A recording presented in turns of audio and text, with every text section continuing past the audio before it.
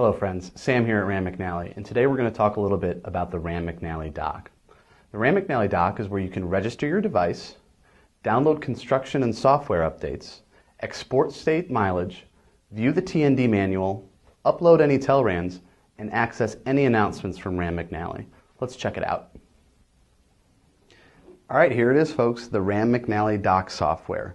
To get the Dock software, first, plug your device in with the USB cable we provided in the box. Then, visit the Rand McNally website and choose either the PC or Mac version to ensure you download the correct software. Keep in mind, folks, the install process may take up to 30 minutes as we do a complete backup of the device. After successfully installing the dock, there is a short unit registration process. Once that is completed, it will take you to this screen, which is the main menu for the Rand McNally Dock. First of all, let's take a look here at the top. We've got a globe, a computer, and a device. You're going to want to take a look at this and make sure that those bars are green, because that's going to show you that one, you're connected to the internet, and also that your device is connected to your computer. A little bit further over to the right, you've got software version, dock version, and your serial number. And right below that, your registered user information. And you can click on that if at any time you need to change your personal information. Here's the Update Available button. If this button is green and active, like it is here, it means there is an update available for your device. If it's grayed out, then you're up to date. Custom POI or add your own POI. This button will allow you to add points of interest of your own or from a third-party vendor such as POIFactory.com. Examples include red light cameras, railroad, or your own list of company fuel stops. If you need some help with that or additional information, you can click on the POI Factory icon. Telrand. We do cover this in another video, so if you need some more information on Telrand, you can go check out the Telrand video. This button will show you all Telrands saved on your device. You can edit or add remarks prior to sending to Rand McNally, or even create your own. We've got some saved here, and I could edit those if I need to before I send them off.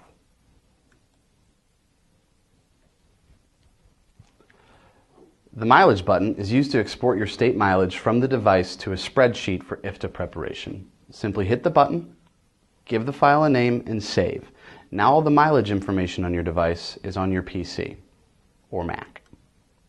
Let's check out the Tools menu here. From the Tools menu, you can change the display language, turn on or off auto start. Now what auto start is anytime your computer restarts, if you have this on, the dock will also will open or restart as well. Release notes. Now what this is this is just a list of all the updates that have been made in the last software update. Let's check out the maintenance section. The send logs button. Sending your logs will send Rand McNally a copy of the device and diagnostic logs. This is used for troubleshooting purposes and is not connected to the mileage log or driver status log feature on the device. This data cannot be exported to any third parties. It's your personal information, folks. You can also back up your device and restore your device. There's also the Diagnostics and Repair button.